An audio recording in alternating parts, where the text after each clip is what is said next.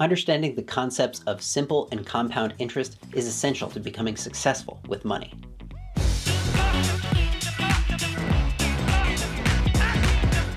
Hello and welcome to Practical Personal Finance, where you get the information you need to understand and succeed with money. In the next few minutes, I'm going to help you understand how both simple interest and compound interest work. I'll give you examples, I'll show the math that goes on behind the scenes, and I'll tell you about some real-world applications for each. Stay tuned. Before I start throwing numbers around, I thought it would be a good idea to briefly discuss the concept of interest to make sure we're on the same page. If you're already comfortable with the concept of interest, skip ahead to this time in the video. Otherwise, here goes. Interest is a fee that you pay someone or some entity for the privilege of borrowing their money. The cost of interest is dependent on the amount borrowed and the interest rate. Some factors that influence the interest rate are how much you're borrowing, what you'll be using the money for, and of course, your personal history of paying back the money you borrow on time and in full.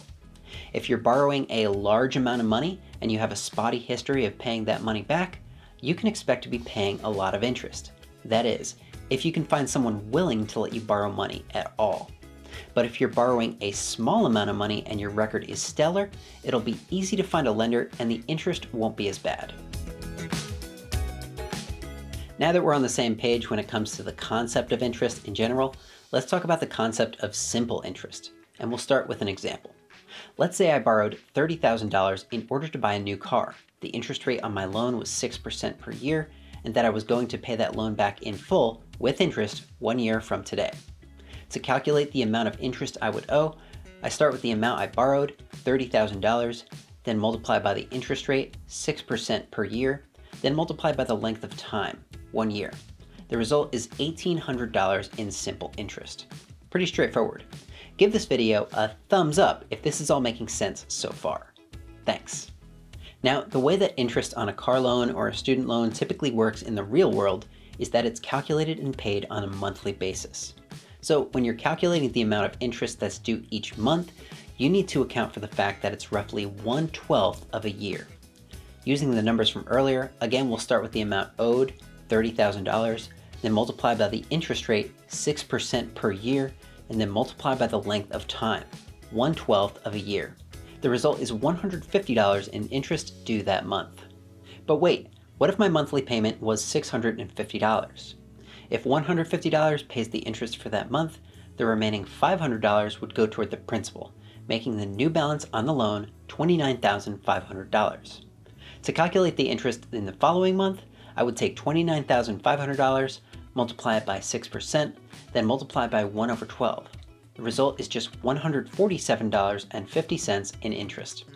As I work toward paying off that loan, the portion of my monthly payment that goes toward interest decreases over time, and the portion that goes toward the principal increases.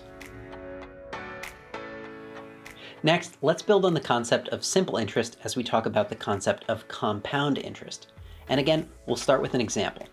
Let's pretend I deposit $30,000 into a high-yield savings account at my bank, which earns a whopping 3% interest per year.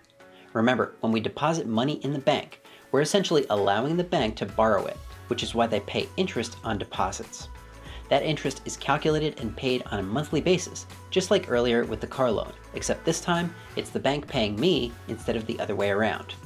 I start with my deposit, $30,000, multiply by the interest rate, 3% per year, then multiply by the length of time, 1/12 of a year. The result is $75 paid in interest for the month. At this point, you're probably thinking, Andrew, that's just simple interest again. I thought we were talking about compound interest now. Don't worry, here's where compound interest comes into play. My account with the interest added now has a balance of $30,075.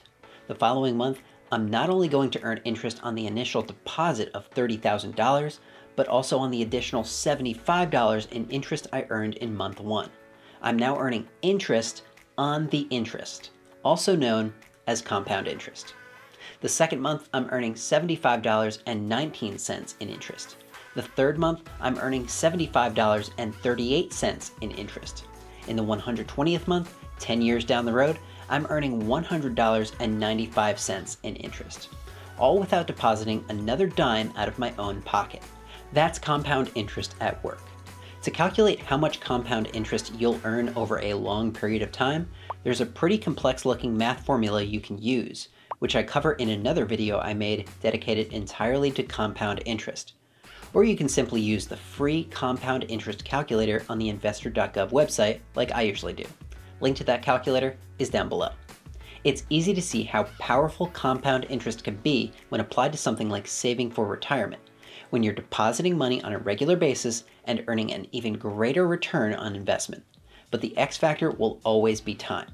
The more time compound interest has to do its thing, the more wealth it can generate. Special thanks to Mana for suggesting I make a video on this topic. Are there any other topics related to personal finance you'd like me to cover? Let me know in the comments. To learn more about the differences between variable and fixed interest rates, click right here. And if you're not yet a PPF subscriber, click right here.